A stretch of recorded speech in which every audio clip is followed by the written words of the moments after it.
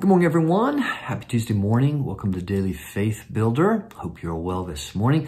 All week long, we're looking at this issue of what does a hopeful community look like in these times of chaos and calamity even.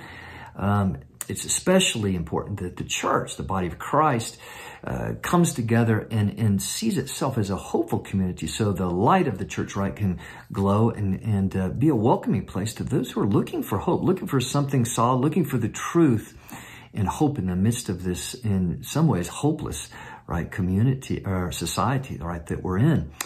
We've been looking at 1 Peter chapter 4, verses 7 through 11 this week, and we're just going kind of verse by verse through this section.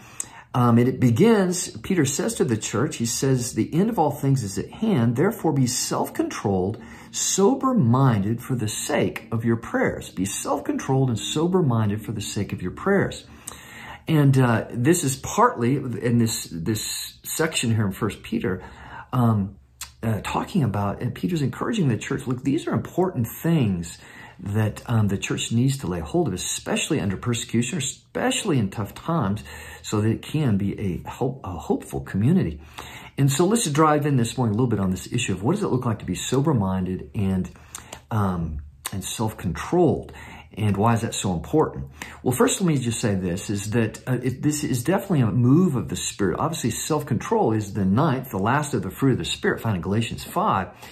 And this, I think sometimes we have this idea that, boy, we just need a move, a flash of the Spirit, and we're going to, have our character transformed. What's really important to understand is spiritual formation, meaning being formed into Christ's likeness, having our character change and grow maturity, is not something that happens with a flash, a spiritual experience or something like that. Those high moments, those special encounters with God and the Holy Spirit are important in our life, but those might just catapult us just to a new level. But spiritual formation comes in a long obedience, continuing in the same direction of following Christ. And the key spiritual formation question that we need to ask when it comes to being sober-minded and self-controlled is this issue of, and it was Dallas Willard that I first heard this from, but I think it's profound. He asked the question that we should be asking ourselves internally is, what do I intend to do? In other words, Jesus calls us to follow him. And so the big question is, what do I intend to do? Do I intend to follow Jesus today? And when it comes to his word, do I intend to follow him? Or is there something in my mind where I don't really intend to follow him on a certain issue? And if that's the case, is that blocks us. It says, for the sake of your prayers, the scriptures say clearly that if there is held on to unrighteousness willingly, right, that the ear of God is turned off, right, to our prayers. We're out of fellowship with him.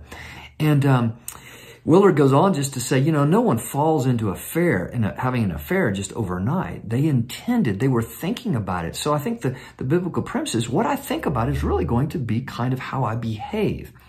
And so just in light of this idea of being sober-minded and self-controlled is to really raise this question, do I really intend to follow Jesus? Do I really intend to follow his word, learn to be obedient to that word? And just applying that into a very specific situation in our daily life. Do I intend to be self-controlled in this situation? Is that my heart? Well, there's a lot of us, we've gone through, I think we all can share different times where, boy, we were going to church or we were doing the right things, but at the same time, we were holding on to a sin. We were not intending to obey Jesus in a certain area of our life. And boy, that just shuts down our spiritual growth. So I'd leave that with you this morning, hopefully as an encouragement to really go deep. Remember, Paul said to the Galatians, I'm again in labor with you until Christ is formed in you.